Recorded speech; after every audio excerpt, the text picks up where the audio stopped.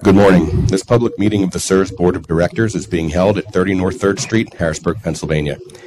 By participating in this session, you are consenting to the recording, retention, and future viewing of this meeting. Although being live streamed via the internet, this meeting is a live, in-person meeting open to the public in accordance with the Sunshine Act. The live streaming of this meeting is presented as a convenience only and is not provided as the official means for public attendance. In the event the live stream fails or cannot be transmitted for any reason, the in-person public meeting will continue without interruption. For those of you participating virtually, please be reminded to mute your microphones when not actively speaking. You may proceed with the meeting at this time. Thank you. Thank you very much, and welcome everyone. I'm calling to order the regular meeting of the State Employees Retirement Board on this day, Friday, June 10th, 2022.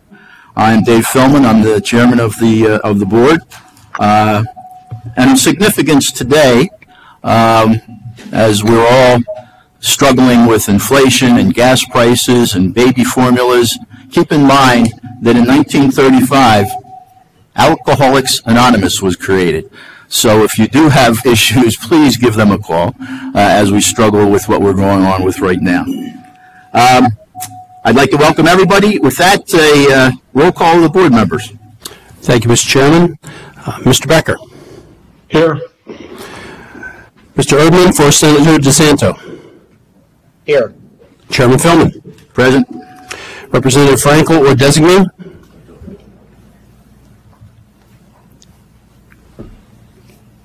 Representative Frankel or designate. Okay. Treasurer Garrity. I'm here. Senator Hughes. Present. Mr. Jordan. Here. Representative Schemmel. Here. Ms. Soderberg. Here. Secretary Thal. Here. Secretary Vague. Here. Thank you, Mr. Chairman. We have a quorum. We sure do. Thank you very much, everybody. Our first bit of business is bittersweet for us. It's to recognize our Deputy Executive Director, Christopher Houston, after so many years of service to this Commonwealth, including this board. We would like to, recognize his service, obviously, as the board and the work he's done. And with that, we do have a commendation, which I want Joe Torta to read to the for the minutes. Thank you, Mr. Chairman. Before I read the commendation, we read these occasionally and we recognize people that have made a difference. Chris has really made a difference here. Chris took us from the Funston recommendations to where we are today, and the way this board functions and the efficiency in which it does the agency's business and serves the members and participants is a tribute to Chris's work, and he is going to be greatly missed. With that, I will read the commendation. Work your way up, Chris, while you're reading it.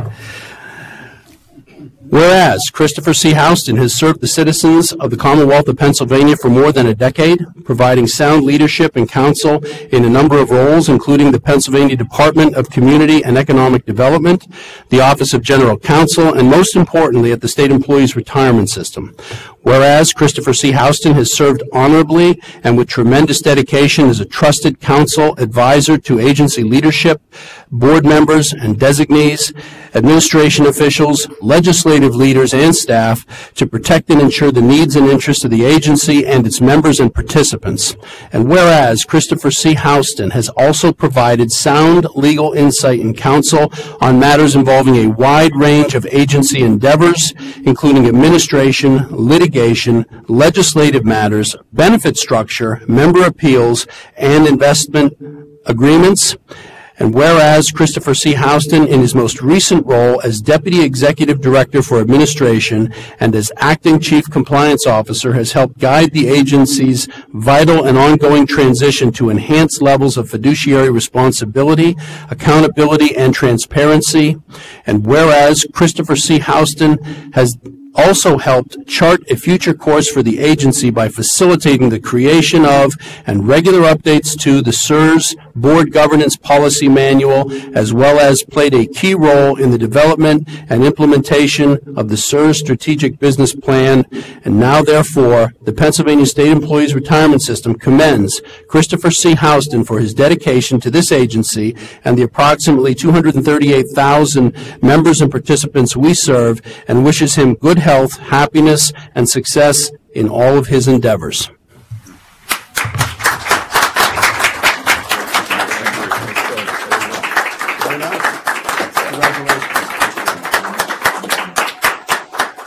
Let me say this. I mean, we did touch upon the governance piece, and it should be Christopher Governance Houston, by the way, because when I first came on board as the chairman, it had just started as far as the process going, and oh, so many years it took. But Chris is the kind of professional that, I mean, dealt with all of the minutia that goes with that kind of a policy, but made it so, I guess, easy for us to understand and for us to make any adjustments to it. And it's so appropriate that today we have finally put the last signature into the governance policy, and Chris will be leaving this just 17th, right? Is it? Yes, week from today. Week from today. So with that, Chris, I really liked working with you. Wish you the best of luck, and you have the floor, my friend. Okay. Well, thank you very much. So it's been 40 years of work, private sector, public sector, and really working for SERS has been the best. Working for the board, working for the excellent staff, and you all do excellent work, and I'm so glad to have been a part of it. Thank you. All right. Thank you.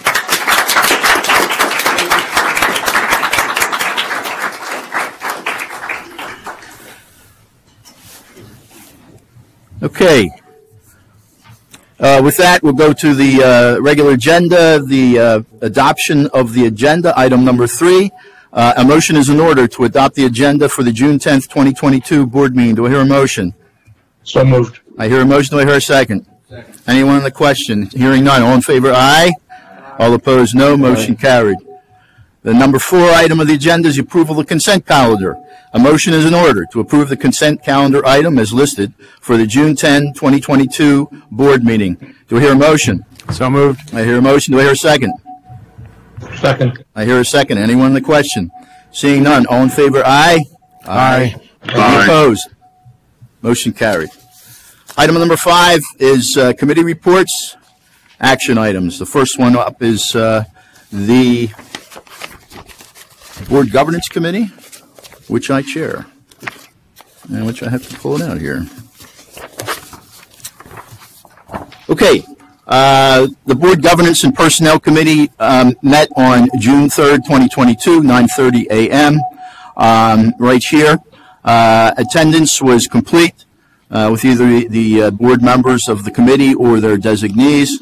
We went into the SERS fiduciary review and board self-assessment final report implementation of recommendations. And as I indicated, the committee received updates on the recommendation from Funston's final report and were assigned to the committee. The committee removed the legislative positioning and governance structure memo and discussed the recommendations with respect to outstanding categories of recommendations, which included legislative positioning, governance structure, and succession planning. The committee took specific action regarding the succession planning strategy, but under legislative positioning, it was the consensus of the committee that the status quo would remain when it comes to advancing legislation in the legislature.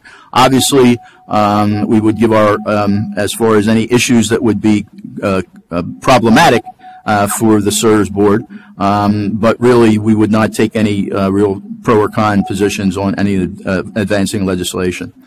Under governance structure, the committee removed the attached legislative positioning and governance structure memo and discussed those recommendations from Funston, and they're listed here. But also that's under D, suggested that the SERS staff could provide periodic guidance to appointing authorities with respect to trustee appointments. After discussion of the Funston recommendations, the committee took no action, and that would be any kinds of professional requirements under that, or obviously with some of the diversity that we're continuing to pursue. The next vote item is succession planning.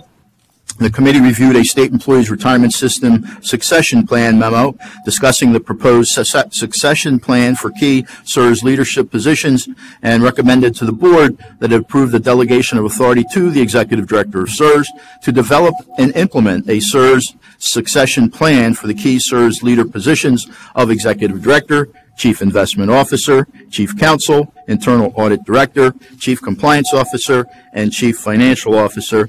And as you can see, that was unanimous by the board, or by the committee. So with that, I move that the State Employees Retirement Board accept the recommendation of the Board Governance and Personnel Committee to approve the delegation of authority to the Executive Director of SERS the responsibility of developing and implementing a SERS succession plan for the key SERS leader positions of Executive Director, Chief Investment Officer, Chief Counsel, Internal Audit Director, Chief Compliance Officer, and Chief Financial Officer, which will have the following components with the overarching objective of ensuring that the ongoing daily operations at SERS continues. 1, provide clear emergency contingency plans and directions in the event of an unexpected or planned temporary absence of a key SERS leader. 2, develop and proactively plan for a future vacancy and plan departures. And 3, include a general recruitment strategy which is consistent with the agency's commitment to an inclusive and respectful work environment that fosters personal and professional growth, embraces the contributions of all team members, and values diversity in people, ideas, and experiences to achieve our highest potential. It's properly moved. Do I hear a second? Second. I hear a second. Anyone on the question? Anyone on the question? Hearing none, roll call, please. Mr. Becker. Aye. Mr. Erdman for Senator DeSanto. Aye. Chairman Philman. Aye. Representative Frankel or designee.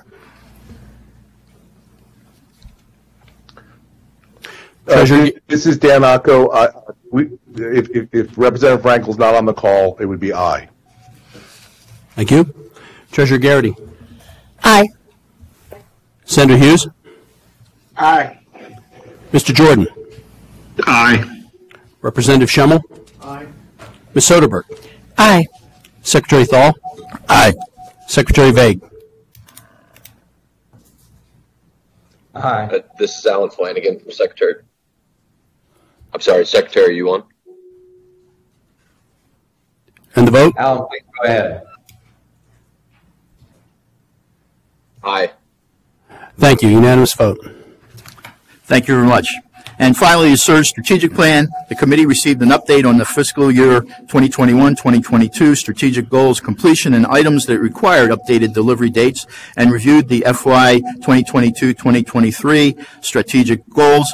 After discussion and review of the operational timeline, the committee recommended to the State Employees Retirement Board that approve the SERS strategic plan FY 2021, FY 2023 as located in board docs at agenda item 4B. The vote was unanimous. So for the board, I move that the State Employees Retirement Board accept the recommendation of the Board Governance and Personnel Committee to approve the SERS Strategic Plan FY 2021 to FY 2023 as set forth in the attachment. It's been properly moved. Do I hear a second? Second. I hear a second. Anyone on the question? Anyone on the question? Seeing none, roll call, please. Mr. Becker.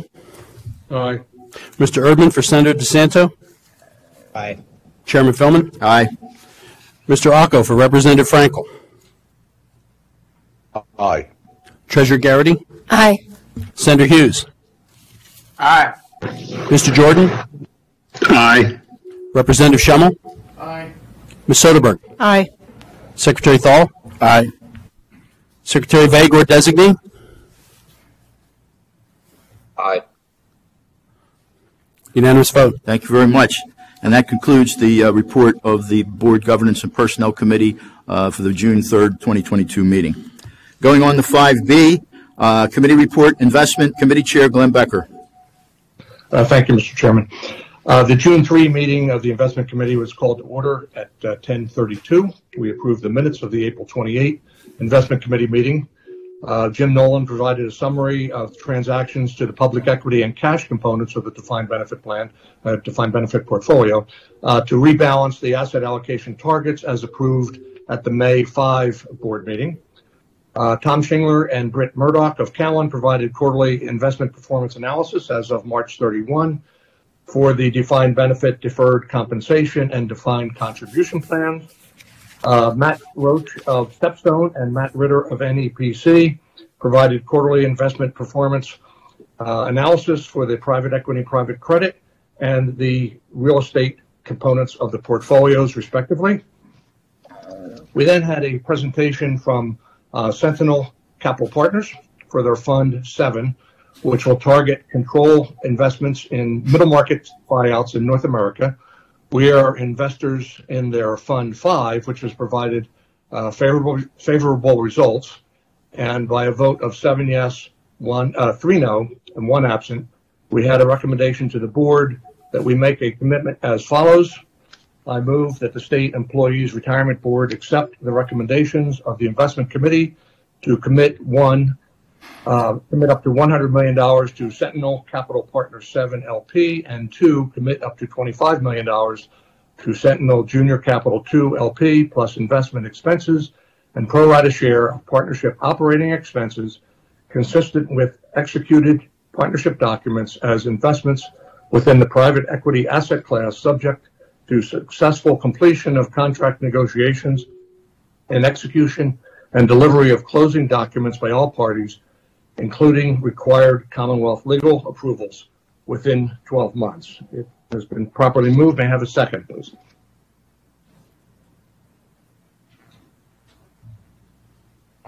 Is there a second? Second. Second.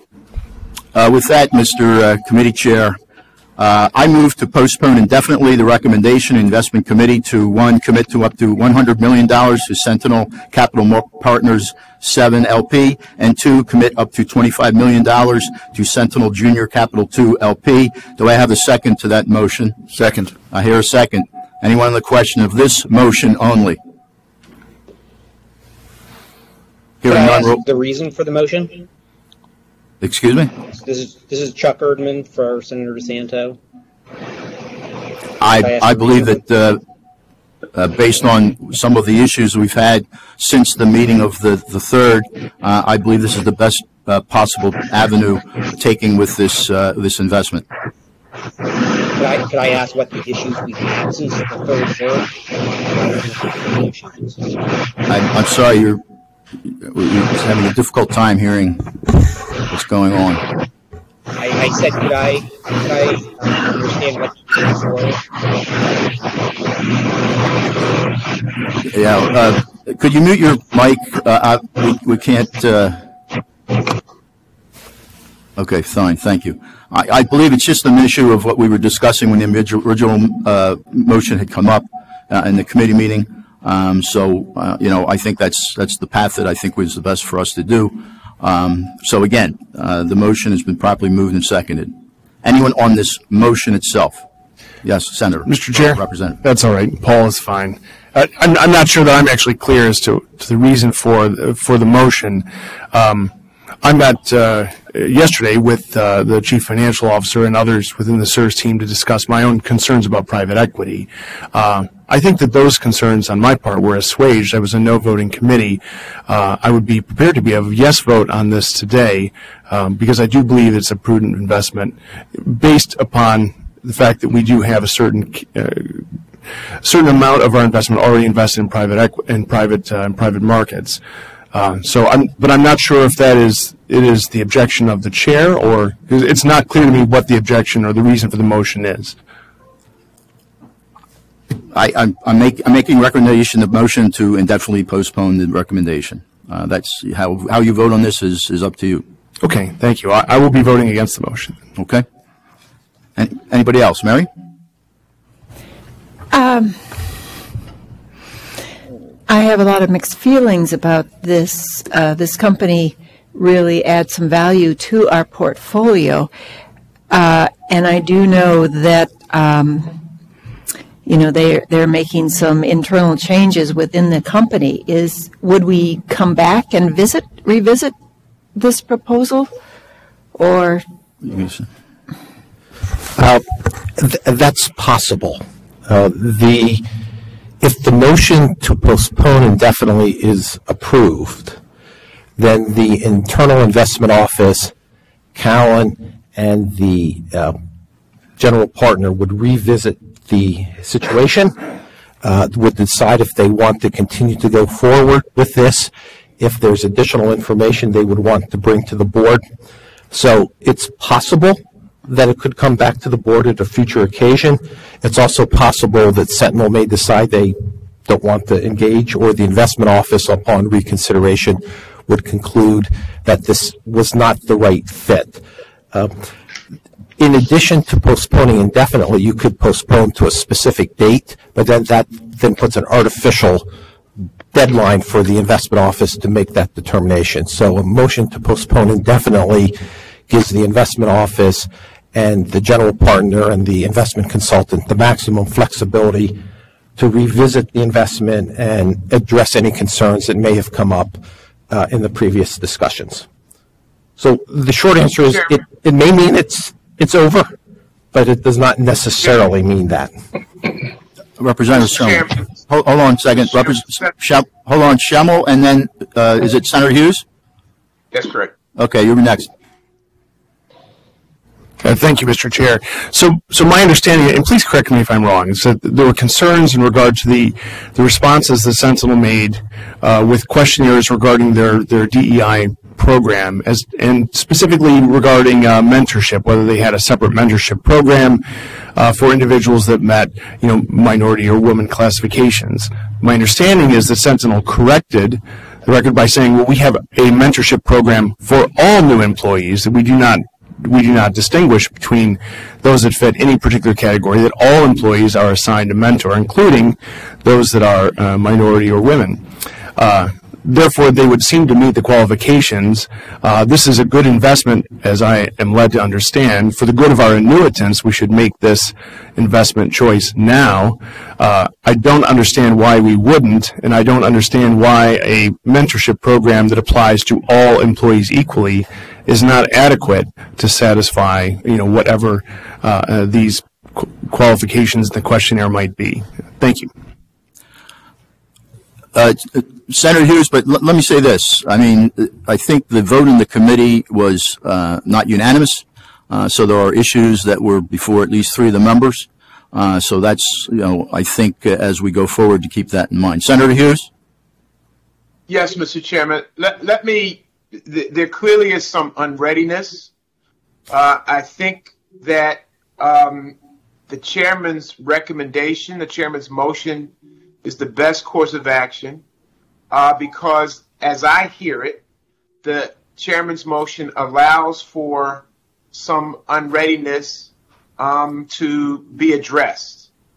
There are some outstanding questions that were reflected in the committee vote last week, and as I hear the chairman's motion, it allows for some due diligence and some unreadiness to be addressed, with the possibility of moving forward with this potential investment. I think that I would suggest that this would be the best path forward with this particular potential investment, and that we clear up some of that unreadiness and some of those issues, and then possibly come back to that with a full complement of issues have been addressed and all members ready to vote on their consciousness and vote their perspective on the issues as have been fully addressed. I think this may be the best course of action as opposed to something otherwise. Thank you, Senator. Committee Chair Becker. Yes, thank you. I would just say that we did go back to them. We had some issues, concerns were raised, and before we went to vote at the committee meeting, we did have those addressed. And to my satisfaction, possibly not to everyone's satisfaction, but we did have issues addressed. They also have gone and added a person to at a very high level, partner level, to address issues of DEI, and to improve their record there. So from my perspective, they've done what they've addressed the concerns that we have expressed. My concern is if we delay this indefinitely, then we have a good chance of missing out on this. I believe, and correct me, investment office, if I'm wrong, but I think it's a July 11 or 12 close date, something like that. So we don't have a lot of time on this. So from my perspective, they've addressed the issues and have made a real effort to improve the record. Thank you. Representative Schmelman. Thank you, Mr. Chair. So I was one of the 3 no votes on this. And as I stated, my no vote was based upon my concerns on risk analysis with private equity markets. Those concerns have been assuaged. From what I understand, the motion really revolves around our unacceptance of the DEI policy at this particular firm because their policy provides mentors to all employees and does not specify that it would only be a certain classification of employees. Are we asking them to do something? Are we asking them to no longer provide mentors for some of their employees so that it then appears as though they apply mentors for only, those minority or women classifications? I could be unclear, but if that's what we're voting to do, I think this board is going beyond the scope of what we should. Our job is solely to return good investment for the annuitants of the SERS annuitants. Now we're making policy decisions to not invest in what otherwise should be a smart investment because we don't accept a DEI policy that actually appears to meet the qualifications of our consulting firm. Once again, Mr. Chair, I will be a no on the motion. I believe that we are missing an opportunity, and I believe the board is going beyond the scope of what is authorized for it under the legislation that forms this board approved by the legislature. Thank you. Mr. Chairman, please. Mr. Chairman, please. Senator, hold on, Senator. We have some ups in the queue here, and we'll come back to you. I see the treasurer has her hand up, and Don Acco has. Well, no, I'm going to go to the treasurer, Senator Hughes, and Dan Acco. Go ahead, treasurer. Thank you, Mr. Chair. My question is, if we postpone it for 1 month, do we lose the opportunity? Do you know, Chairman Becker? Or Jim? My understanding, and Jim Nolan, if you're on, please correct me. My understanding is that this deal closes on July 11th or 12th, which will be before our next board meeting or investment committee meeting. Yes, that's correct, which is why it was brought to this board meeting as opposed to one later in the year where we would have had more time to do additional due diligence if we had the option. But yeah, based on that closing in July, that is correct, Mr. Becker. You can't go back and ask them for an extension?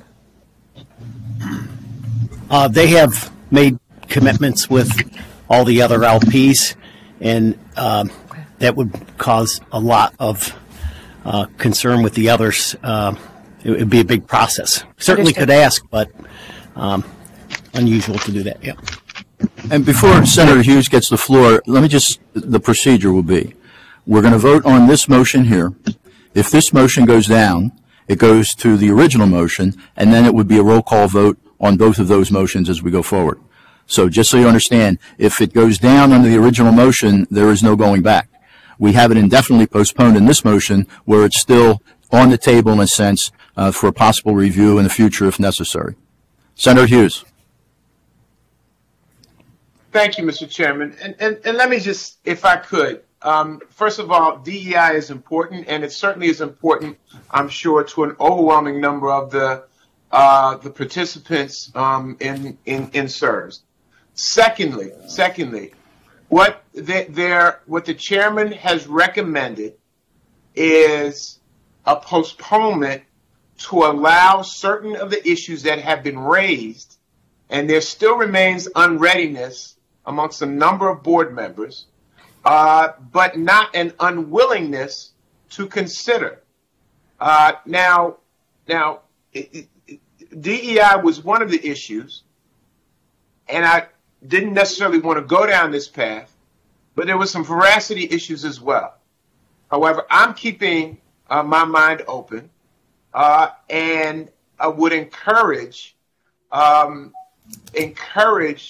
the members to work with this motion to allow these matters to get resolved so that this organization could very possibly have a unanimous vote on making this investment, as long as those issues are resolved. Having had conversations with the chairman over the last several days and Mr. Nolan, Mr. Torta, and others over the last several days, I think that this is, from my understanding, this is something that wants to get looked at, wants to get addressed sooner rather than later. And so I would just recommend that we follow the chairman's lead, ask for a postponement, allow a greater clarity on the issues that we're concerned, and hopefully the unreadiness that some of us have can get addressed. And that's what I would recommend, and I'll leave my comments at that. Thank you, Senator. Dan Acco. I don't believe Representative Frankel's on the line, and I'll just first of all, I want to compliment both Chair Philman and Senator Hughes. I absolutely understand the perspectives of the other members of the board. I think what is impressive about this board is we've done deals with the same companies in the past, and we've always tried to get a better deal or work with partners, even if we've had past arrangements, either to get better returns or better arrangements. And so we've had a process of always trying to do better. And so I absolutely appreciate the opportunity that Chairman Philman is trying to do to give us an opportunity to do better. I think the concerns addressed, the concerns that were stated at last meeting, and I'm not going over them, do involve much more than one checkbox. Okay, so it's not just an issue of whether they checked one box yes when they meant no, and what the significance of that is. There were additional issues. I think there are additional opportunities, and again, I've not consulted with Chairman Philman on his idea. This wasn't my suggestion, but I think this is an opportunity to try to resolve concerns, and I appreciate Chairman Philman's willingness to try to do this. That could potentially be a win-win. And as I said, it goes beyond a single checkbox. Thank you. Anybody else? Mr. Chairman, Tom Singler. Treasurer. I'm just wondering, and I appreciate your efforts to resolve this, Chairman Philman, but could we have a special meeting prior to the July 12th closing to permit time to resolve board hesitancy? I'm indicating from legal it's possible. Go ahead. Yes, that can be done. We need enough time to sunshine and everything, but yes, that is possible. Chairman Philman? Yes. This is Tom Schindler. I did want to clarify, it was mentioned that Cal is consultant for this, and we're not the private equity consultant. Hold on. Stop. Yeah, Callan's correct. I misspoke. It's not Callan, it's Stepstone. Okay. On this. My apologies, Tom. I was getting my investments confused. Okay. That's it? Okay, with that, roll call vote. Okay. Now, again, the vote is if you're in favor of the postponement, say aye. Okay. Mr. Becker. No. Mr. Erdman for Senator DeSanto. No. Chairman Philman. Aye. Mr. Acco. Aye. Treasurer Garrity. No, but I would be in favor if we could postpone it until, sometime before July 12th. Senator Hughes.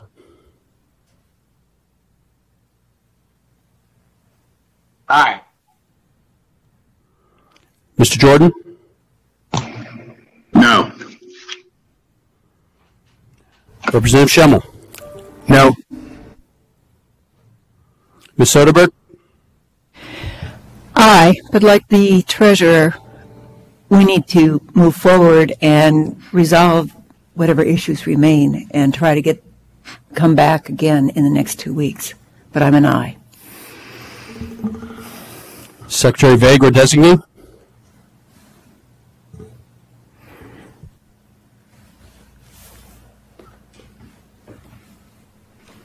Sorry, this is Alan Flanagan. I would express the same sentiment of the treasurer and Mary with a yes vote at the table. Yes. But I'd like to see it brought back and reconsidered before the closing date. Thank you. My apologies. I went out of order. Secretary Thal? Aye. 6-5. 6-5 for yes. Table. 6-5, the vote passes. The motion passes to indefinitely postpone. But obviously, I've taken into consideration the comments of the board to take a look at this and how we can possibly resolve the issues that are before us as we go forward. So thank you very much. Committee Chair Becker, go ahead. Okay, thank you. We then had next we had a presentation from Veritas Capital for their Fund 8, which will target investments in technology and technology-enabled solutions to highly regulated or sectors related to the U.S. government, primarily in North America. By a vote of 9 yes and 1 no, 1 absent, we had a recommendation to the board that we make a commitment as follows. I move that the State Employees Retirement Board accept the recommendation of the Investment Committee to commit up to $100 million to the Veritas Capital Fund 8 LP and up to $25 million to a sidecar vehicle that will co-invest alongside the Veritas Capital Fund 8 plus investment expenses and pro rata share of partnership operating expenses consistent with executed partnership documents as investments within the private equity asset class, subject to successful completion of contract negotiations and execution and delivery of closing documents by all parties, including required Commonwealth legal approvals within 12 months. It's been properly moved. Do I hear a second? Second. I hear a second. Anyone on the question? Representative. Thank you, Mr. Chair. This will be much quicker. I was the no vote in committee, and as with the previous question, after a consultation with staff at SERS, I'm satisfied in this investment, so I will be yes. Thank you. Any other questions, comments? Seeing none, roll call, please. Chairman Becker. Aye. Mr. Urban for Senator DeSanto. Aye. Chairman Philman. Aye. Mr. Rocco. Aye. Treasurer Garrity. Aye. Senator Hughes. Aye. Mr. Jordan. Aye. Representative Schemmel. Aye. Ms. Soderberg. Aye. Secretary Thal. Aye. Mr. Flanagan for Secretary Vague. Aye. Thank you. Unanimous vote. Committee Chair. Go ahead. Thank you. Next, we had a presentation from Blackstone Real Estate Partners for their Fund 10, an opportunistic real estate strategy seeking to acquire undermanaged, well-located assets globally across all real estate sectors with a focus on private markets. By a vote of 10 yes, 1 absent, we had a recommendation to the board that we make a commitment as follows. I move that the State Employees Retirement Board accept the recommendation of the Investment Committee to commit up to $75 million to Blackstone Real Estate Partners 10 LP, plus investment expenses and pro rata share of partnership operating expenses, consistent with executed partnership documents as an investment within the real estate asset class, subject to successful completion of contract negotiations and execution and delivery of closing documents by all parties, including required Commonwealth legal approvals within 12 months. It's been properly moved. Do I hear a second? Second. I hear a second. Anyone on the question? Anyone on the question? Hearing none, roll call, please. Chairman Becker. Aye. Mr. Erdman for Senator DeSanto. Aye. Chairman Philman. Aye. Mr. Rocco for Representative Frankel.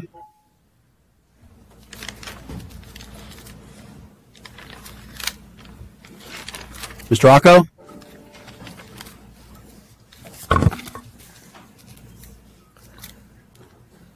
We'll come back to Mr. Rocco. Treasurer Garrity.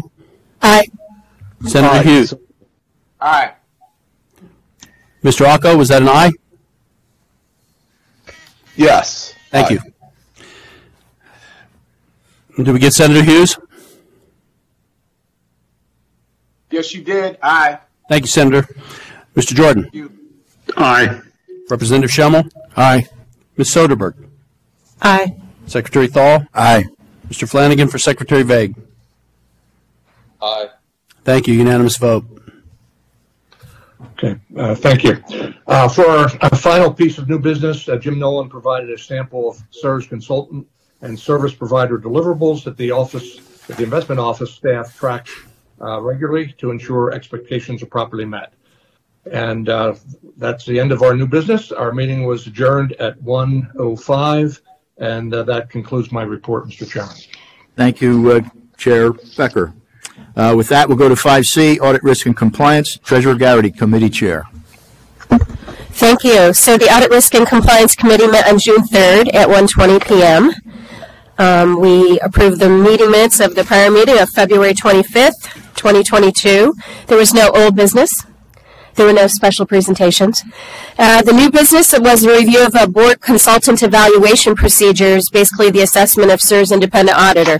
So Ms. Lynn reviewed a recommendation originating from a Funston advisory review for board committees, to evaluate consultants and advisors under their oversight effective in calendar year 2023.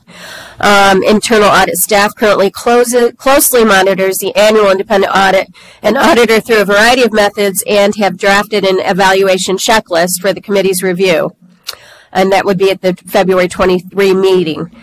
She also presented a series of next steps to accomplish the evaluation in 2023. We then went into executive session, and that was to review and discuss committee business, from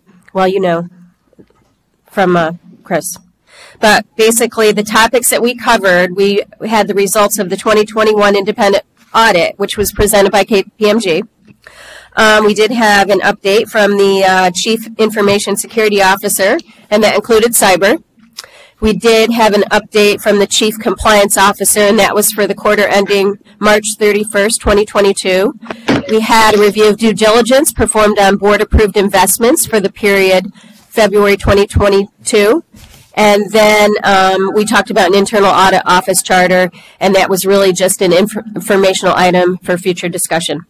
In addition, Jim Nolan was kind enough to provide an update on Callan's efforts to implement a second verification of SERS investment performance calculations and revisions to the quarterly performance report with landscaping upgrades. Now, this item wasn't originally listed on the agenda, and it really came up as a result of the investment office staff updating the committee members on their follow-up to an internal audit recommendation discussed at the February 25th, 2022 meeting, and they had asked us to take a look at it.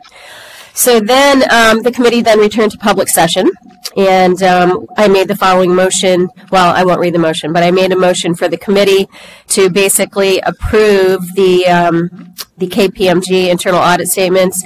And if I could, I would like to make that motion now to the board. So I move that the State Employees Retirement Board accept the recommendation of the Audit Risk and Compliance Committee's recommendation to approve, 1, the audited 2021 financial statements with required supplementary information with the independent auditor's report for fiscal years ended December 31st, 2021 and 2020 of the Commonwealth of Pennsylvania State Employees Retirement System for the Defined Benefit Plan and the State Employees Defined Contribution Plan.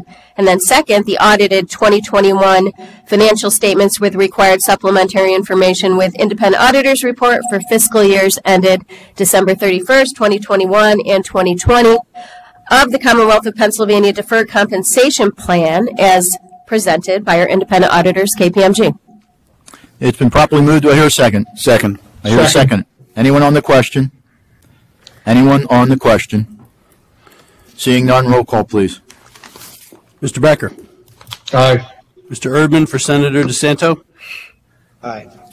Chairman Philman? Aye. Mr. Acco for Representative Frankel? Aye. Treasurer Garrity? Aye. Senator Hughes? Aye. Mr. Jordan? Aye. Representative Schemmel? Aye. Ms. Soderberg? Aye. Secretary Thal? Aye. Mr. Flanagan for Secretary Vague? Aye. Thank you. Unanimous vote. Thank you. Committee report. Okay, thank you. So as during the cyber update discussion, we did have some next steps because there were questions that were posed by the committee as to whether there were any other pension systems have experienced cyber attacks, as well as what Commonwealth agencies are currently doing about carrying cyber insurance. So these questions weren't follow-up by CSRS. CISO. And then I also mentioned that at the next meeting, which is into September, we are going to talk about CSRS efforts to date on preparations for the upcoming SOC audit, as well as next steps. So that'll be, to be continued. So that being said, that concluded the report. We adjourned at 22:22, and that concludes the Audit Risk and Compliance Committee report from June 3rd. Thank you. Thank you. Finance and Member and Participation Services, Committee Chair Soderberg. Good morning. The Finance and Member and Participant Services Committee met last Friday, June 3rd at 2:38 p.m. The first item of business was to approve the minutes of the April 28th meeting. We then had a presentation by Korn Ferry, our actuary, and by our Callan Associates, who is our investment consultant. They gave presentations surrounding the topic of the assumed rate of investment return, actuarial assumption, and its relationship to capital market expectations. The whole point of the presentation was to educate the committee so that we could make a decision on the upcoming December 31st, 2022 valuation. So our actuary presented 3 potential assumptions along with corresponding impacts on plan funding and projected future employer contributions. And I want to just say that the entire presentations for Korn Ferry and Callan are attached to board docs along with the complete report here.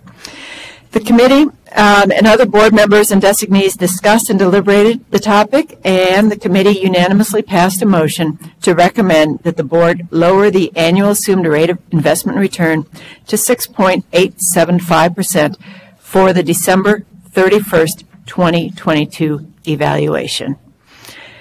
Valuation, not evaluation. With that, sir, I'd like to offer a motion. Go ahead. I move that the State Employees Retirement Board accept the recommendations of the Finance and Member and Participant Services Committee to 1. Lower the current annual assumed rate of investment return to 6.875% compounded annually, and 2. Keep unchanged the annual assumed rate of inflation of 2.5% compounded annually, with both assumptions to be effective with the December 31st, 2022 actuarial valuation and remain in effect until further action by the board. Been properly moved. Do I hear a second? Second. I hear a second. Anyone on the question? Anyone on the question? Seeing none, roll call, please. Mr. Becker. Aye. Mr. Erdman for Senator DeSanto. Aye. Chairman Philman. Aye. Mr. Acco for Representative Frankel. Aye. Treasurer Garrity. Aye. Senator Hughes. Aye. Mr. Jordan. Aye. Representative Schemmel. Aye. Chair Soderberg. Aye. Secretary Thal. Aye. Mr. Flanagan for Secretary Vague. Aye. Thank you. Unanimous vote. Okay, thank you. Committee report. Thank you. I've got a few more items to review. Then our Chief Financial Officer, Sarah McSurdy, spoke about the plans for board consultants, and the summary laid out the expectations for our actuary and for our third-party administrator, Empower, that the expectations are established at the beginning of each year, and that staff will monitor the relationship through the year and then provide a performance evaluation report at the end of the year. Ms. McSurdy then presented key financial highlights from the December 31st, 2021 year and financial statements for the defined benefit plan, defined contribution plan, and the deferred compensation plan. She reviewed contributions, investments, and benefit payments from the plan, and she made a point of expressing appreciation to her entire staff for all the work that goes into completing these financial statements and audits for the 3 plans. And I would just like to add my appreciation as well. It's a lot of work goes on behind the scenes for this operation, and it's very much appreciated. So thank you, Sarah. Executive Director Joe Torta reviewed some highlights of the 2021 actuarial report for the defined benefit plan and the benefit completion plan that was produced by Korn Ferry. And then finally, Mr. Torta announced that Brenda Cunard has been selected to fill his old vacancy as the Deputy Executive Director of Member and Participant Services. So we will welcome Ms. Cunard effective July 2nd, 2022. Finally, we had tentatively scheduled our next meeting for July 18th this summer, but my understanding is that most likely we will not be having another finance and member and participant services meeting in July. So that concludes my report, sir. Thank you very much. I do want to just address under the Board Governance and Personnel that Cindy Collins will be taking over for Chris Houston in the position of the lead staff for our assistant. So thank you, Cindy. We look forward to working with you. Thank you. Okay, with that, there is no old business. There is no new business. Number 8, a special presentation. We have an education session, 30 minutes from Cowan. Who's doing this, Jim? He's just going to get it? Oh, yes.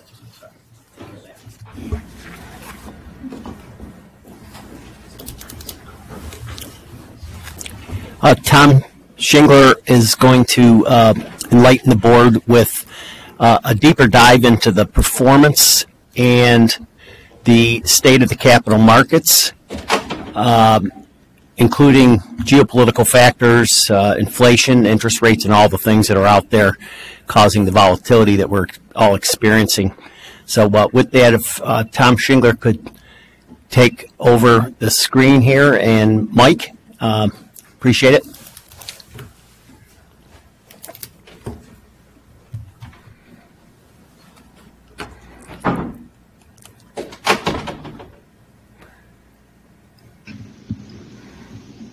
Hello? Tom, are you there? Yes, I'm here. I just got removed from the meeting. So, thank you, Tom. Take it away, please. Okay. Could you please pull up the document?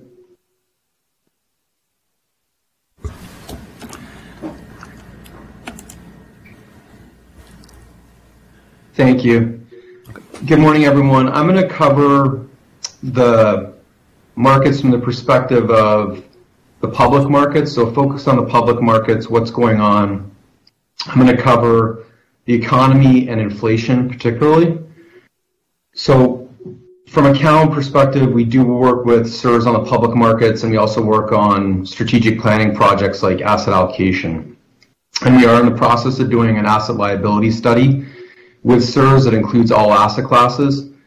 So it's important to keep that in mind in listening to these remarks, because the asset allocation of CERS does include private markets as well, and that diversification has helped CERS. So for instance, if we look at the first quarter of this year, diversification into private markets was additive to performance. Areas like private equity, private credit, and real estate. So when we do the asset liability study, which I believe we'll present in September, that is going to incorporate all asset classes. My focus today is on the economy, on inflation, and on what's going on in public markets. So if we can turn to the next slide, please. One more, please. So from an economic perspective, what's happening? There are 4 charts here on GDP growth, on inflation, the yield curve, and the difference between TIPS and Treasury, so what's called the break-even to assess forward-looking inflation. And the high level is that we've had a very strong recovery coming out of COVID, and then a dip to negative GDP growth in the first quarter. Inflation has spiked up. I'll talk more about that. So the reading as of this morning was 8.6% for inflation in the United States. And we've also seen in this environment a rise in interest rates. So interest rates have spiked up, and that's had a negative impact on markets so far this year. And then if we look out further from an inflationary perspective, the markets are still predicting inflation of 2.5%, 3% if we look out 10 years from now. So the long-term inflation picture remains more benign, but the short-term inflation picture is much more punitive. So if we can move to the next slide, please. A little bit more on GDP growth. So typically in recessions, the recovery out of negative GDP growth takes longer. So if you think back to the global financial crisis, for instance, the recovery coming out of that took longer than it did out of COVID. And we're already back above GDP levels from pre-COVID. GDP did drop slightly in the first quarter of this year. It was down about 1.5%. But we have had a very strong recovery already coming out of COVID. Next slide, please. So when we think about what's happening economically, one aspect that was a surprise earlier this year that has been negative from an economic perspective and from an inflationary perspective is Russia's invasion of Ukraine. We have a number of charts on this that I'm not going to go through, but they do go into detail on where the impact of Russia's invasion of Ukraine is most severe. So those are Eastern European and Central Asian countries that have the highest degree of interaction with Russia, where they're either importing or exporting from Russia, where they rely on Russian tourism, investment from Russia. They're getting remittances where foreign employees are working in Russia and then sending money home to their countries in Eastern Europe or Central Asia. So those are the countries that have been the hardest hit in terms of the economic impact. But the economic impact of Russia's invasion of Ukraine is much broader because it has a severe impact on energy in terms of supply of energy. They're one of the largest energy suppliers in the world, and on energy prices. It also has significant geopolitical impacts where countries that, like European countries that were relying on Russia for energy, are now having to try to pivot to find other energy sources. It also has a severe impact on food prices. So Russia and Ukraine being large suppliers of agricultural products like grains, such as wheat, that is having a significant impact on food prices, and it could be very, very impactful on some parts of the world like Africa that rely on food from Russia and Ukraine. So the impacts are broad from that perspective, and also just when you have this higher risk geopolitical environment where Russia's invasion of Ukraine could potentially broaden to a broader conflict, that also is negative for markets. It's negative for growth. The World Bank's release from this week is now GDP growth globally going from their projection of 4.1% this year to 2.9%. So we're definitely in a period where the expectation for growth is now lower. If we can go to slide 9, please. Thank you. Just one back. Yeah. So, yeah, one back. 9. Yeah. So there's information here that gives details of different conflicts and what their impact has been on markets. And it's important to have that context where generally the impact of conflicts in the near terms on equity returns is negative, but it's more muted than you might think. If you look at these S&P 500 to worst, so what the trough decline is, they tend to be relatively muted for all these different conflicts that we're looking at in history. So while the humanitarian crisis is severe, the atrocities are terrible to read about and witness if you're watching on television, in terms of the actual market's impacts, they tend to be relatively muted when we look at history for the impact of on equity returns. If we can go on from here to slide 11, please. So 2 ahead. Thank you. So I'm going to get more into inflation here. And again, we just got another reading today that was very high for inflation. And it's important to understand that this inflationary rise that we're seeing is relatively broad-based. So This is not confined to one sector of the economy. There are areas that are getting a lot of press coverage. So transportation, that has had the highest rate of inflation. You can see that on this slide. We break down all the primary categories that go into the measurement of inflation. And transportation has been the highest source of inflation. So one area that's gotten a lot of coverage is the price of cars. So the price of both new and used cars. And there's a number of reasons for that. But if you've had to try and buy, let's say, a used car in the last year or two, it's been a very challenging experience and very expensive. And you can see that in these numbers. So transportation costs, which also include costs like gas prices, that's up over 22% for the last year for this measurement period. But it's more broad-based than that. So other areas like food. So if you're going to the grocery store, I think we all see it, that the food prices are up. The latest reading has food prices up 10% year over year, and housing is also up a lot year over year. So there's a number of areas where we're seeing high inflation. It's not confined to just one area of the economy. And everyone has their own consumption basket for inflation. So someone may be a renter and they're subject to rent increases versus someone who, let's say, has a 30-year fixed rate mortgage. They're not necessarily going to see that inflationary pressure on housing. Everyone's going to see it on food. Everyone's going to see it on transportation. But if you're buying a car or not, that also is going to impact it. So what we can see is that when we have very high inflation, it can start to alter consumer behavior. We are seeing that in some areas where people start to change their behaviors to save money and deal with rising costs. The other aspect is how much companies can pass through these costs to consumers. So longer term, equity securities can be a source of inflation hedging because companies try and price in rising costs to consumers. But their ability to do that is also being challenged. So if you think about retailers, for instance, how much are they able to pass on these costs to consumers without consumers changing their behavior? And then one last comment here is that with inflation, this tends to be what we call an aggressive tax. So if you're a low-income person, a middle-income person, inflation is more severe for you because when we think about the denominator of how much disposable income someone has, higher food prices, transportation costs, that has more impact on them because it's a larger piece of their pie. So from that perspective, it is a regressive tax.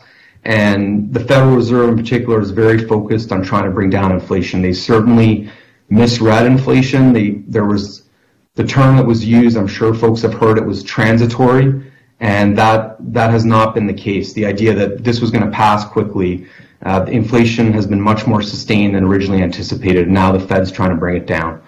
So if we can go to page 14. Thank you. Yeah, so this slide, so there's only so much the Fed can do to try and fight inflation. One of their main tools is interest rates. So if we look at this chart, this is looking at the federal funds effective rate, so the Fed funds lending rate versus consumer price index. And this is going back far in history to show trend. And what you'll see is that generally speaking, not always, but the Fed funds rate has typically been above the rate of inflation. So now we're in a period where that's not the case and it's very far from it. So CPI is now 8.6%, the Fed funds rate is 0.83%. So there's a huge dispersion between where the Fed funds rate is very low and where inflation is up here. And so what the Federal Reserve is trying to do is bring inflation down by raising interest rates, in part. There are other tools they can use, like what we call quantitative tightening, where they're trying to reduce their balance sheet. And that also helps bring up interest rates on securities and will have hopefully an impact on inflation. But the Fed wants to do this in what's called a soft landing, where they do this without causing a recession. That is extremely challenging to do. So if you raise borrowing costs, for instance, let's take housing. A 30-year mortgage today nationally is about 5.5%.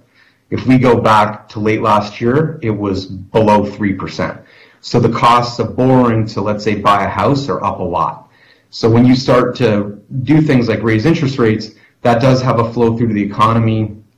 Credit is harder to access, and that slows down the economy. So the Fed is trying to thread that needle where they bring down inflation, but do it without causing a recession. If we go 3 slides ahead, I'm sorry, to 21, please. I'm going to go to 21 in the interest of time. So that's a backdrop on the economy and on inflation. I do want to focus on public markets, so stock and bond markets, what's happening there, and the relationship with inflation. And then I'll see if there's any questions. So from a stock market perspective, in the U.S., we have been in a very strong period for returns, particularly large cap stocks. So this is a histogram of all these different returns annually for the S&P 500. And you can see for 5 years, 10 years, returns for stocks have been extremely strong. So the S&P 500 for 5 years ended at the end of last year was up over 18% annualized, 10 years over 16%. And we also show the annual returns here. And generally speaking, returns have been very strong. That hasn't been the case year to date. So stocks are down over 10% year to date. And then stocks that are more interest rate sensitive, where the discounting is now more severe with interest rates going up, those have been some of the most hard hit areas of stocks. So if we take, for instance, the NASDAQ index year to date, that index is in a bear market. NASDAQ stocks are down well over 20%. Other areas of the market have done better, and I'll get into that. But it is important to keep in mind that we have been in this period of very strong returns for equities. That has helped CSRS's performance. It's been a major contributor to performance and to increasing the funded status of the plan. If we go ahead 1 slide, please. So this has a lot of information on different parts of the U.S. equity market and performance. There are 2 key high-level takeaways here. One is that value-oriented parts of the market, particularly energy stocks with the surge in energy prices, have done the best, and growth markets have done much worse. And that's why it's important from a CSRS perspective to have broad diversification in equities, which you do. And you're getting the benefit in terms of having broad exposure as opposed to just having a tilt to one area like tech stocks.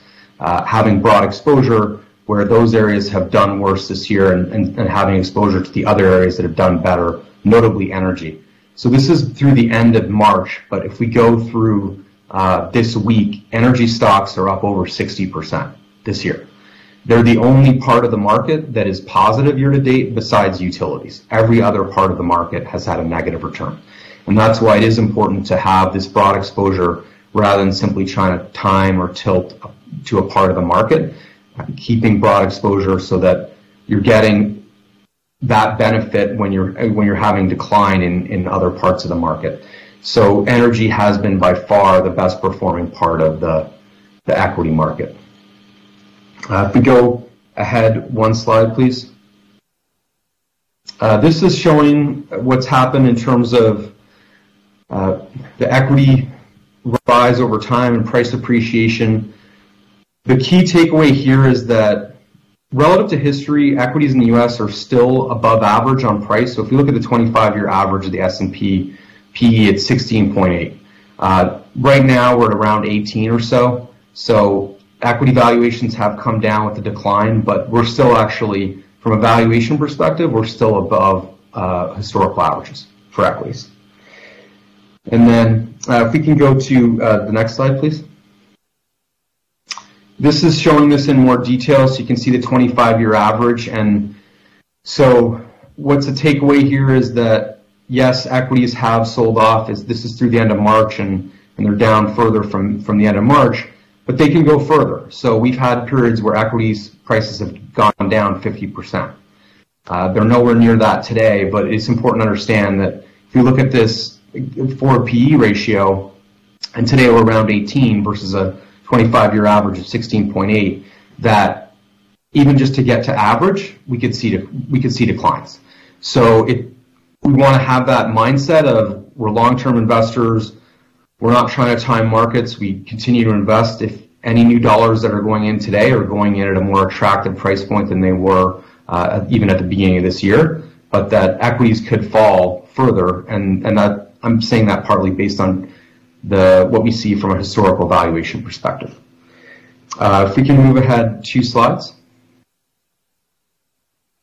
Thank you. So this is the last slide I'll cover on equities. This is getting into non-U.S. equities, and it's very similar in terms of returns. So down about 11% year to date. This is through the end of March, and similar to the U.S. markets were down 5-6% broadly speaking for non-U.S. markets. So developed and emerging markets. There was significant dispersion in different parts of the market where the value-oriented sectors in general did better, like energy, materials, and financials, and the growth sectors like consumer discretionary, information technology did worse. So it's very similar to what we've seen in the United States. The one exception is that Russia was a big part of energy in emerging markets, and Russia being removed from the index. If you recall from past meetings, Russia's been removed from stock market indices. Whether it's the ones that have combined developed and emerging markets or just emerging markets, they're now out of those indices. So they're not part of the index pricing, but they were in the first quarter, and they did drive energy down because they were written down to 0. But overall, those value sectors are doing better. It's very similar to the United States. The area that has really had poor performance and is very important from an economic and markets perspective is China. So China is about 1/3 of the emerging markets index. They're economically one of the 2 most important economies in the world with the United States. The return you can see for Q1 was 14%. What China's done has been very conservative on COVID. You may have heard about their zero COVID policy, where they're locking down cities, and that's very negative for growth. They already had a low growth expectation for this year, lowest in over 25 years, and now that's going to be lower because they've had this zero COVID policy. So that is also negative for growth globally because China is such a large driver of economic growth. So that's the story from an equity perspective, and then I'm going to go to the fixed income portion. So if we can go to, this would be 29, please. Thank you. So fixed income has also had negative performance. So it's not just equities, and that's due to rising interest rates and to spread widening, mainly due to rising interest rates, though. And there are a lot of numbers on this page, but I'll point you to 2 to help tell the story. So the Bloomberg aggregate, that's broad U.S. investment grade bonds, and they were down almost 6% in Q1. It was the worst quarter for the Bloomberg aggregate since 1980. So there's bad news from that perspective, and I'll get into the good news from that in a moment. And areas of the market that were more interest rate sensitive, so longer term bonds, like long government credit, did even worse. So you can see that on this chart. The Bloomberg long government credit was down 11% in Q1. And actually year to date, it's now down about 20%. So the long bond part of the market has done the worst as interest rates have risen. If we go 1 chart ahead, please, this puts it in historical perspective. So looking at maximum drawdowns for the Bloomberg aggregate, this tends to be a very low volatility index. Generally speaking, returns on an annual basis are positive for bonds. So this period is an aberration in terms of the returns being so negative. You can see that the drawdown is the worst since 1980, and it's the 3rd worst loss since the inception of the index. So the returns were poor, but the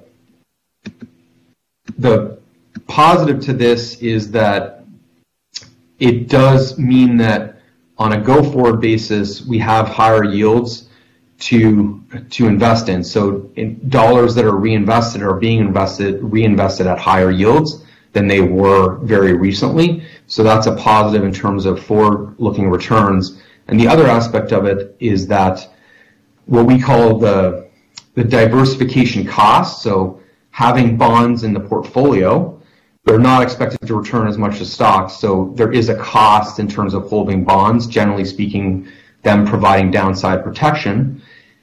So the cost of that diversification is now lower because of interest rates having gone up and yields having risen. So there are positives to it, but certainly in the first quarter, the returns were negative and among the worst in the history of the index, which dates to 1976.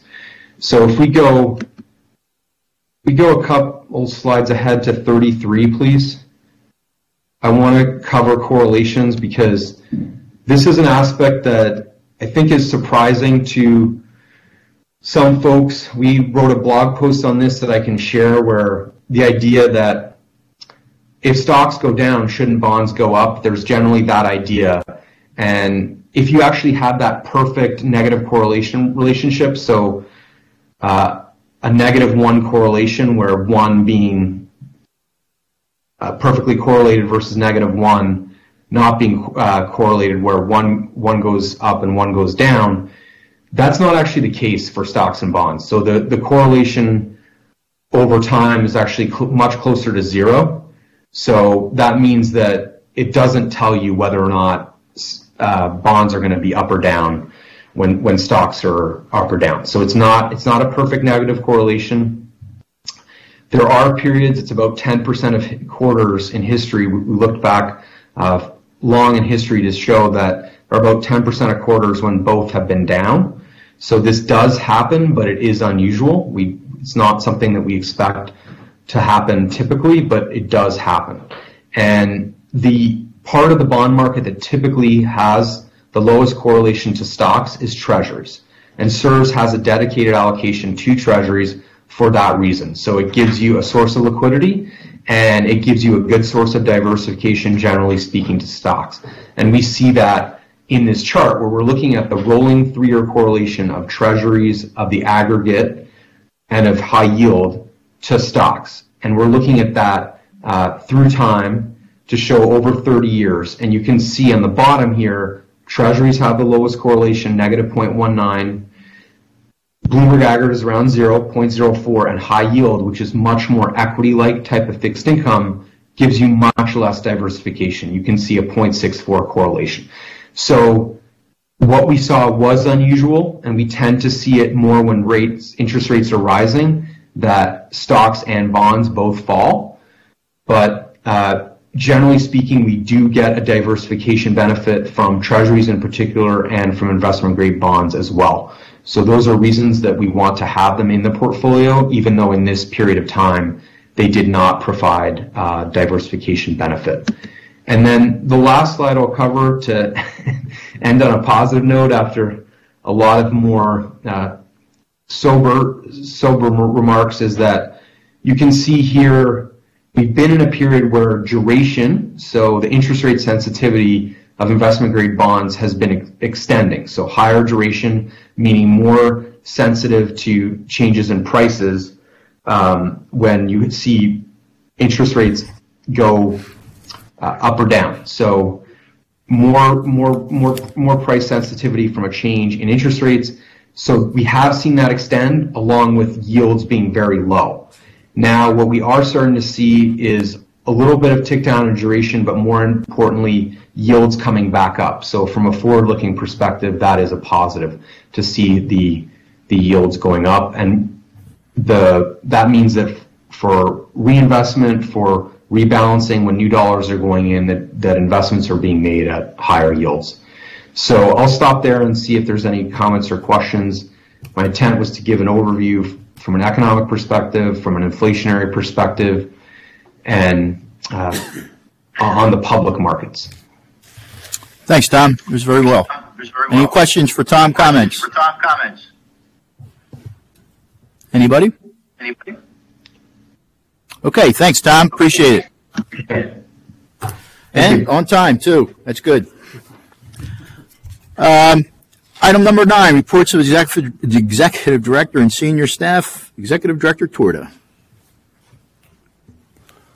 Thank you, Chairman Philman. I have a few things to present today. First, my administrative update, which you can find in tab 9, small letter A, small letter I in board docs. My meetings with stakeholders continued, myself as well as other SERS staff. At the time of this memo, the meetings were scheduled. Those meetings did take place. Met with House Democratic Leader Joanna McClinton. On May 23rd, I met with Senate Democratic Leader Jay Costa and House Democratic Appropriations Chair Matt Bradford. Those meetings went very well. Stakeholder meetings will continue on an as-needed basis. Again, just continuing to build relationships with the powers that be. We've been treated and received very well by both chambers and all of the key stakeholders. Diversity initiative. We've continued discussions with Senator Hughes and his staff regarding this initiative. Again, it's very important to us. I do want to thank Senator Hughes for taking the lead on this, and the direction that your staff has given us has been very beneficial. From the standpoint of personnel, normally this is where I talk about how limited we are and how many vacancies we have. I'm going to do that again a little bit, but I have some good news. Right now we have 56 vacancies at SERS, still over 20%. But I get this vacancy report every week, and this is the first time where I've seen the pendulum start to swing in the other direction. By my math, in the next 5 weeks, we will be filling 13 positions out of 56 vacancies, and in some very critical areas as well. 11 of those positions being filled are filled by external candidates, which means even with Chris Houston's departure, we're still going to go down to only having 45 vacancies within the next 5 weeks, provided nobody else leaves. That is not an accident. That is a reflection of some very hard work by staff in all of the business areas, including our Human Resources Office. Our Human Resources Director, Katie Matthews, who isn't here today. It's too bad because she's done great work, as has her staff, Pam Pheasant, DJ Korlowitz, and Carla Hawkinsmith. I want to give credit where credit is due. The whole agency is benefiting by their efforts, and we're starting to see that pendulum swing back in the right direction so that we are staffed in a way where we can provide better service to the members and the participants. Last, I held an agency-wide meeting. We've always referred to it here as the State of SERS. It was a virtual meeting.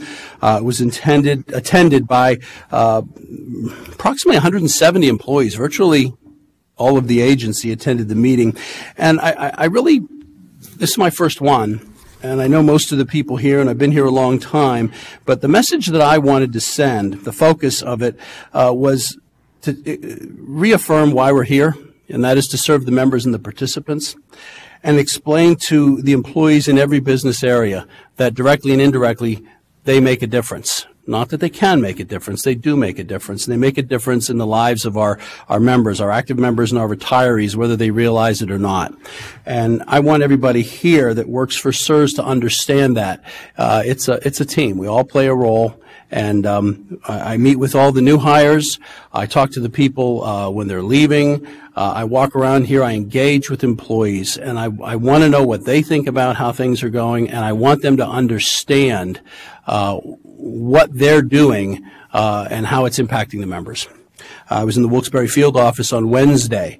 And, boy, if you want to learn what's going on out there, go out there and talk to the regional counseling staff that meet with the members as customer service representatives every day, and got some great insight on the goings-on out there in the regions, the members, their needs, and what we're doing to meet those needs. So I think that's very important. I had people submit questions ahead of time, and I fielded those questions, including questions about the SERS 2.0 project and many other areas. I wanted to address the employees' concerns. I made this about the employees and what they were concerned about. And I think those answers and the information that I gave in response to their needs was I think fairly well received. I also outlined the 4 biggest challenges facing the agency right now. Number 1, limited staff. I mean, I know those numbers are about to improve, and I think improve dramatically, which is good because, you know, we have staff that have been working overtime for over 2 years straight. It's not sustainable if it doesn't change. I can't believe we've been able to hold it together this long and keep serving the members the way we do. But the staff limitations have been an ongoing concern, and they're going to continue to be a concern. With hard work, I hope to see those numbers improve even further over time. A second, high member activity. Once COVID hit, member activity spiked. We thought it was a spike, and it turned out to be a plateau that has not changed. We have 5 full months of demographic information, for 2022, and in comparison to 2021, over the course of a calendar year, our rates of benefit payments are 20% higher than last year. And last year was a busy year. And that's, retirement, death benefit, and refund payments. That's what we're here to do, pay members. And the demands have gone up by 20% over last year, which exacerbates the need to try to fill vacant positions. So high member activity. Third, negotiating the post-COVID business environment. We're changing. It's a changing environment. Every state agency, put a telework model in place that best met their business needs. CSRS was not, or CSRS was also included in that. I think we put together a good plan, but how we're providing our business has changed, just like everybody else's has changed, as well as the needs of our members and how we serve our members. That has changed, and it continues to evolve. And how we incorporate technology to meet their needs is an evolving matter. We take it very seriously, but it's a tremendous challenge. And staff have done very well with that up to this point. And the last challenge is easy, the unexpected, whether it's legislation, further pandemic shutdown, further changes in the COVID working environment. The unexpected is a big deal. And we can't ever prepare for that, but we can be a strong organization, which will make it easier for us to deal with unexpected changes. Sorry. It wasn't me, for the record. That's my administrative update, and that's what I tried to cover with the state of CSRS, and I thought it was pretty well received. At least that's the feedback I'm getting from staff. Second, under tab 9, small letter A, II in board docs, is a legislative update. Approximately a dozen pieces of legislation in both the House and the Senate at various stages of the legislative process are outlined. I do want to point out 2 items that aren't included because they developed after the May 20th submission date of this memorandum. First, Senate Bill 1251. A COLA was introduced for some state police retirees. It's not included in here if you've heard about it and you're wondering where it is. It was introduced, I believe Senator Reagan introduced that, Senate Bill 1251, but it was after the date of this memorandum. And last, and not a legislative item, CSRS has been asked, as has the municipal retirement system and the public school retirement system, to testify before the Senate State Government Committee on Tuesday. That's June 14th, and it's going to be a limited presentation, but they're asking us to come over and talk about Russia and Belarusian divestiture legislation. And as you're well aware, the action that our board took was consistent with other public plans, and we're happy to go over there and talk about it. It's a good story to tell. The third and final item that I have to report on, which is I have the results of one notational ballot to announce, which is located on tab 9, small letter A, III in board docs. Got to do something about that numbering. In the administrative appeal regarding the account of Dennis Avellino Jr., docket number 2021-06, the claim of Dennis Avellino Jr., Tara Avellino filed a petition to intervene. The board voted unanimously to grant Ms. Avellino's petition to be a party in this administrative appeal, and this matter will continue to proceed through the administrative appeal process. And that concludes my report, Mr. Chairman. Thank you. Any questions for Joe? Okay, seeing none, the other Joe is going to set us up for our executive session.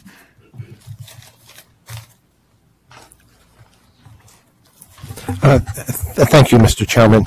We will be going into an executive session to have consultation with the lawyers, myself included, to discuss litigation matters and a report from the Chief Compliance Officer, who is a member of the legal staff.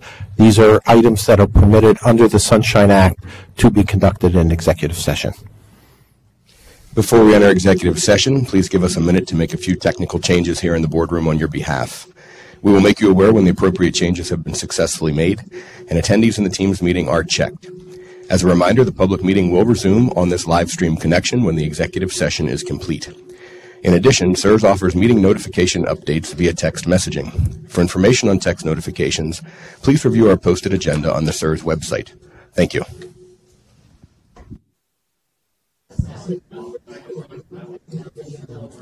As a reminder, this meeting is being recorded and is now being live streamed. Please proceed. Joe, you got an announcement? Okay. Okay, we are now out of executive session. Item 11 is board comments, announcements, dates to remember. Anyone for the good of the welfare here? Seeing none, our next board meetings are July 18th and 20th. Well, I said 18th and 25th. So the 18th is committee meetings? Is that what that is? Yeah. Yes, correct? Okay. And the board meeting will be the 25th. So with that, motion to adjourn. Second. Any questions? Second. All in favor, aye. All opposed, no. Motion carried. Meeting adjourned.